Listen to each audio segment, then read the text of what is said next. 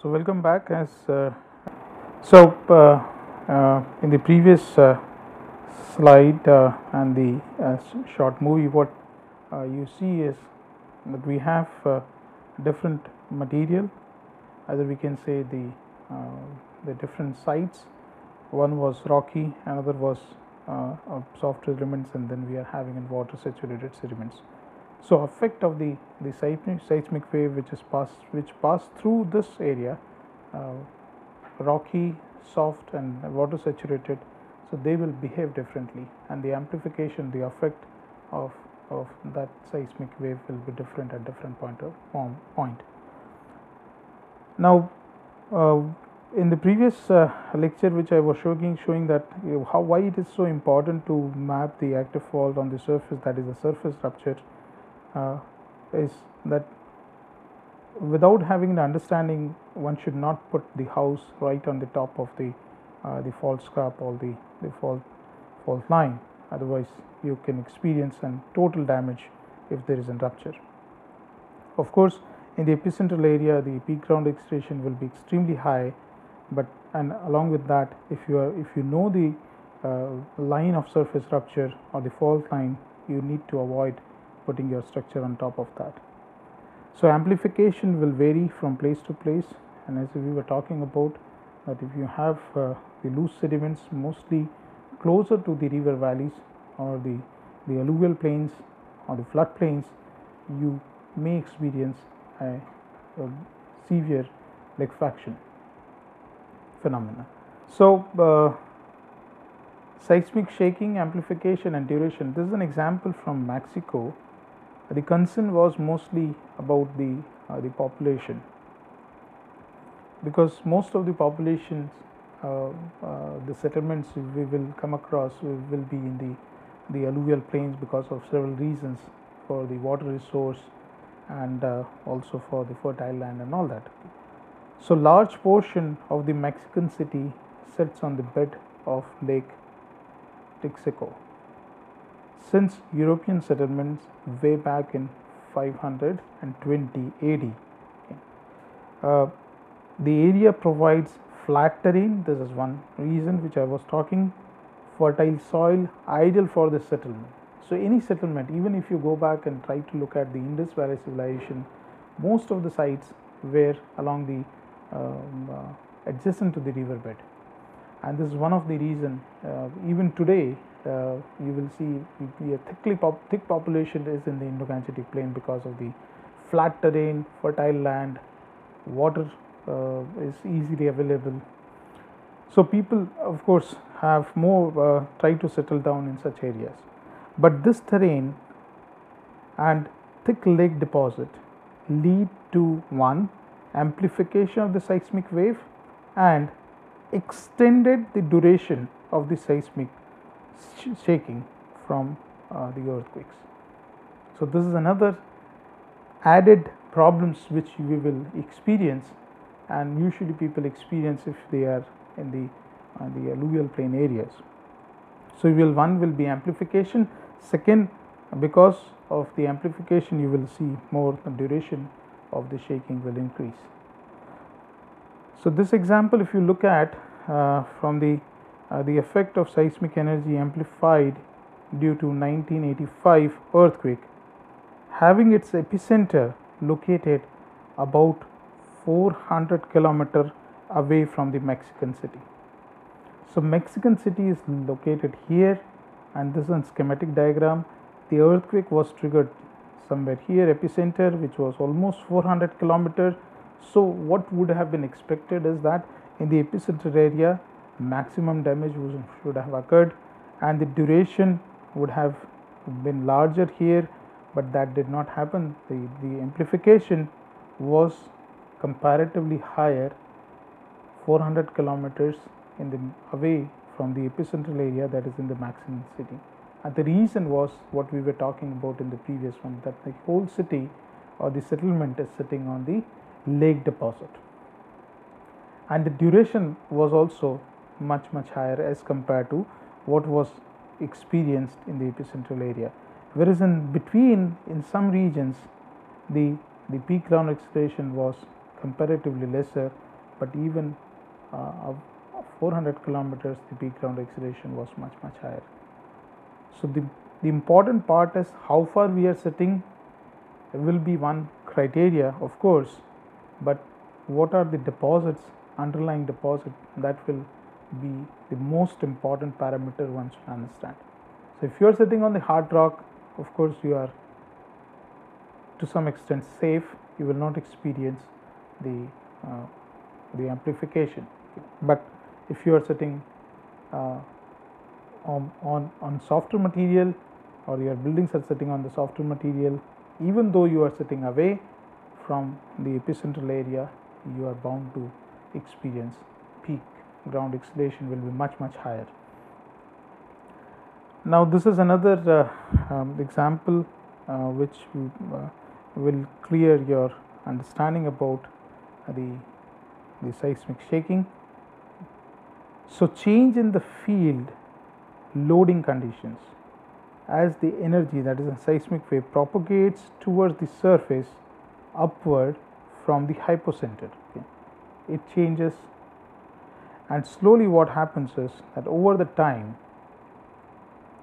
you will have the deformation because of the cyclic stress. So this will go back and forth, and that will result into your increase in pore water pressure, complete compaction of the water saturated deposits or the material. Now here rho prime is your, or sigma prime is your initial effective stress, vertical overburden, and tau is your horizontal cyclic shear stress. So if duration is much higher, then the effect will be much higher. So loosely packed deposits will have larger pores filled up with water, but yes, of course, this should be water saturated. If it is not water saturated, then chances are less to enter into the liquefaction phenomena. So near the surface, if you are having unliquefied layers like clay, and then or the fine silty sand, but 2 meters you are having porous deposits like sand, cohesionless, saturated with water, that will result into the liquefaction. So liquefaction usually take place where the sediments are cohesionless, are completely saturated. It depends on the relationship of the cyclic shear stresses developed by earthquake shaking and the amount of stress required to trigger the liquefaction. Depth of the occurrence of liquefaction varies from few meters up to tens of meters. Okay. But below this, up to 10 meter, if you are having, like, chances are a bit less, but of course you will have the liquefaction will not reach right up to the surface, it will within the subsurface layers because of the overburden, but below that you will not be able to experience much of the liquefaction. Development of liquefaction is highly difficult at greater depth. The reason is because of increase in normal static effective stress, which will increase the resistance of the sediments to shear or deform, because it will be difficult to shear the material which is sitting at the greater depth. So what we see here is the schematic diagram which talks about the non-liquefiable layer with low permeability, and this is a porous layer or the liquefied layer, mostly the cohesionless, scent but water saturated.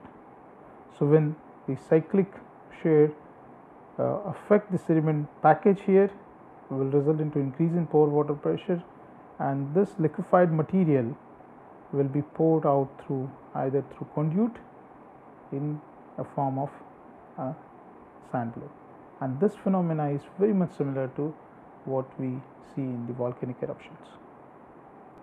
Now sometime it has been also seen, because if we need to do the seismic microzonation, then we try to take number of boreholes and then we study the stratigraphy, and we also try to understand that how thick is this unit, that is the unit which will be prone to liquefaction and which is a non-liquefiable unit. So this is your H1 and this is your H2.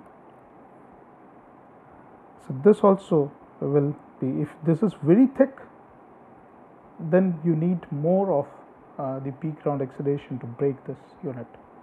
If this is thin, then even with the lesser ground shaking, you will be able to experience the liquefaction. And the threshold limit to trigger the liquefaction is with an earthquake of magnitude 5.5. if you have, then it is quite likely that you will experience a liquefaction. If a site is idle, then ideal site is what we have discussed is that we should have an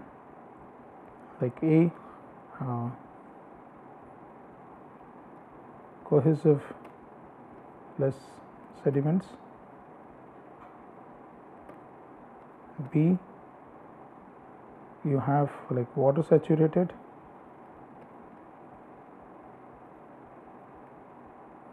and then C, you should have an capping of non-liquefiable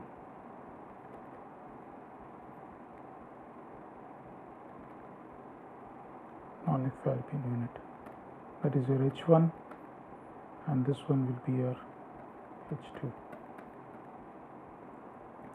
So this is an ideal condition which we should have, and even with the magnitude of 5.5, you will be able to trigger the liquefaction. These are few examples which talks about that how the paleoliquefaction or the liquefaction which took place or triggered by the previous earthquakes will look like. So this is again a section, as we were looking at the sections of faulting events or the ruptures along the active fault. This is the similar to that, but this is for liquefaction. Now these are the craters which have been formed, and these are the conduit which broke these units, and they have brought the material from subsurface. And when such depressions are been created on the surface because of the strong ground shaking, then some point of time you see also the deposition which is taken, because it is a depression, so material will come into the depression and will get deposited. But one interesting thing which you should mark here is that when the material with the high pore pressure moves up through the conduit, it breaks this unit, because it is coming up here. So what you see here is the broken, disoriented fragments of layer 1, or sorry, the unit C. So in this, the broken fragments are been seen disoriented. So this we say the rip-up class. So we are having a class which have been broken from the overlying units when the material or the liquefiable material is moving towards the surface.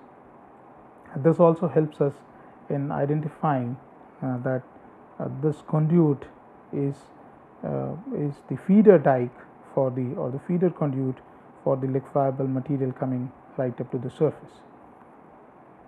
Even if you are having the liquefaction taking place in the deeper part, and they may not reach right up to the surface, but they die out, getting liquefied material, like it gets along the sedimentary layers, which we call cells.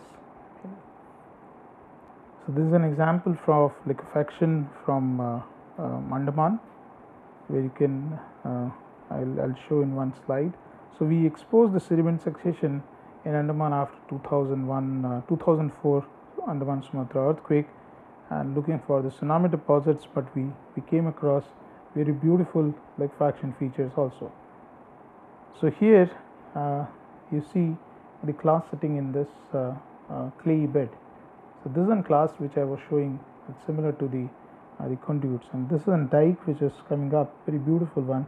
So this is the source unit, and this is a conduit which is coming up and depositing. So this is a very small scale crater and or the sand blow which was been formed because of the previous earthquake, but this was not related to 2004 Sumatra Andaman, but this is an older event by older earthquake which resulted into the or caused the liquefaction in this region.